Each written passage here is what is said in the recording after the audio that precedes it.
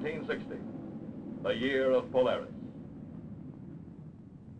Reaching from a nuclear submarine deep in the sea to space, Polaris becomes a formidable answer to the threat of armed attack, a powerful deterrent to world conflict.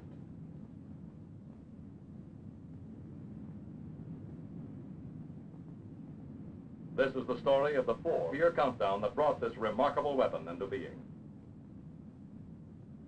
Deployed in the months to come, Polaris will add significantly to the ballistic balance of the free world. But the countdown for Polaris did not begin with the missile that was just fired.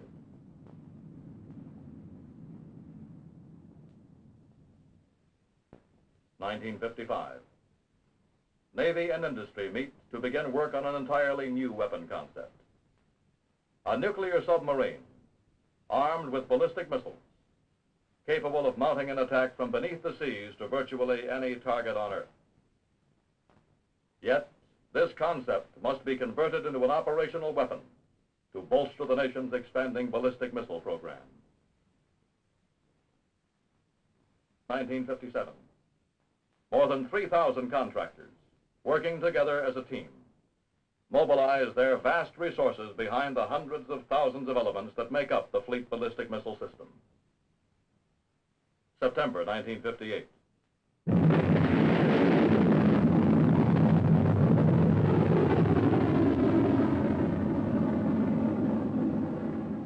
A Polaris is launched on the first of many flight tests that will etch the sky above Cape Canaveral, Florida.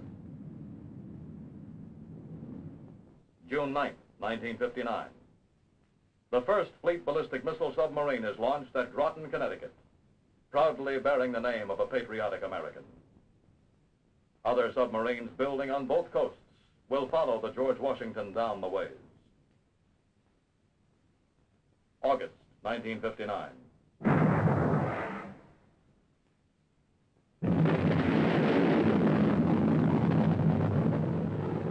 A live Polaris missile is launched from the USS Observation Island. In this, the first eject launch of a ballistic missile from a ship at sea. December 30th, 1959. George Washington, lead submarine in the FBM program, is accepted by the Navy and commissioned as a man of war in the Atlantic Fleet. January 1960.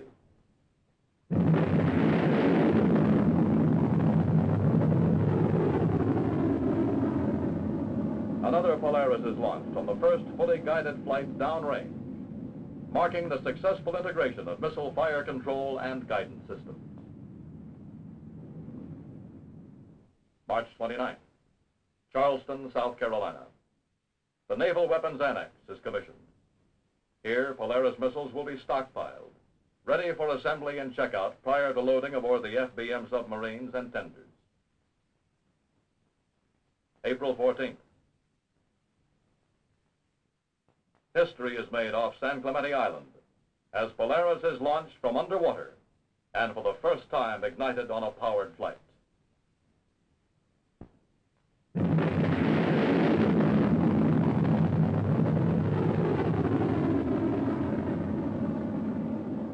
May 1960.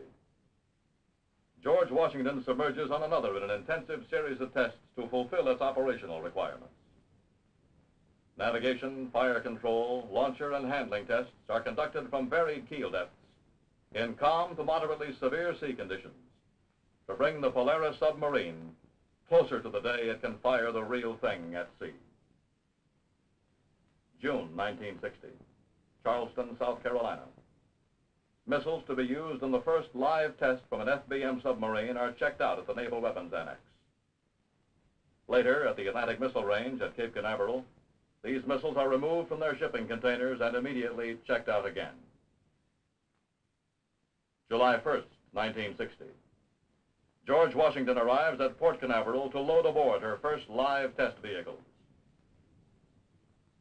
Compatibility checks must now be performed to provide maximum insurance for a successful flight. July 18th, 1960. George Washington underway for instrumentation checks and a final analysis of the complete weapon system. July 20th, 1960. With the odds 80% in favor of a successful launch, the final countdown begins. Man battle stations missile. Man battle stations missile.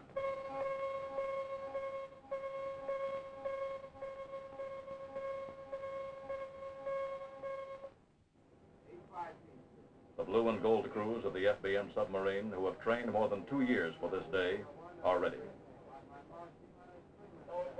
And so are the complex systems within this submarine far beneath the sea. Her navigation system, capable of pinpoint accuracy. Her communication system, in constant contact with the outside world so far above. The fire control system, which will compute the ever-changing ballistic path the missile must follow. The launching system, which will propel the missile up from the depths. T-minus 1 minute and counting. And the Polaris missiles resting firmly within their launch tubes. 12:39 and counting. Minus 10 seconds.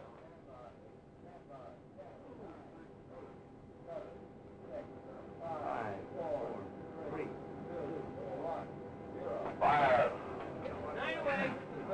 Missile away.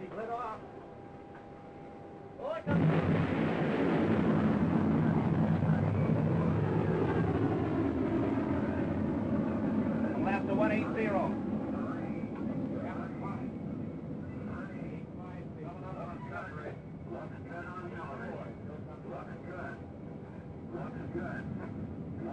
Keep that coming, boy. Looks good.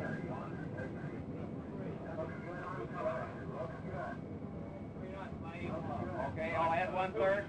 Locking ring is closed. I'll add 1/3. Still looks good. Okay.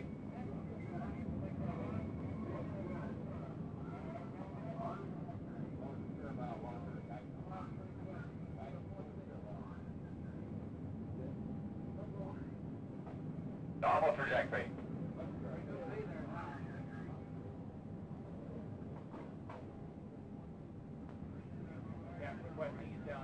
Okay, 90 feet.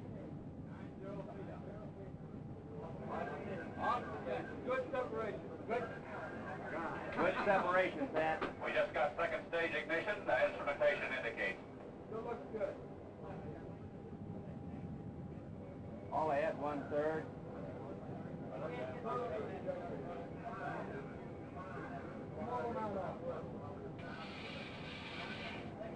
Left full rudder. All normal. Terminate. Good shot. That's it. Good work. There you are. Plus 15 minutes and still counting. Dispatch from George Washington to the President of the United States. Polaris, from out of the deep to target. Perfect. And perfect she is. 15:32. To punctuate the success of this historic test, the countdown begins for a second Polaris. 5, 4, 3, 2, 1. Missile away. Looks good. Left